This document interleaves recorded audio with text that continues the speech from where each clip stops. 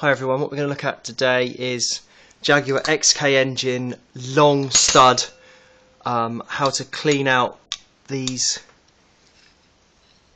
where the studs screw into. So in the early days Jaguar had short bolts on all their blocks, and then as time went on they put longer ones in. The problem with the longer ones is it sits in the waterway and it gets incredibly corroded, so when you take the bolts out it's incredibly difficult. And when you do get new bolts like these ones you can see down here, it's very hard to screw them in. You see I've got a stud extractor there.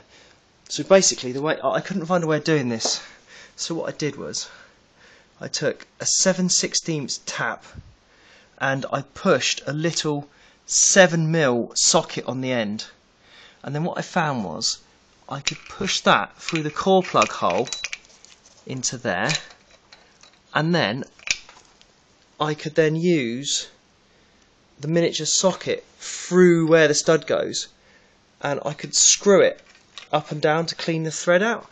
I then found that when the thread was clean I could get the bolts in really easily rather than having to struggle with a scaffold pole. So it's just a little tip that might help someone out there. Cheers.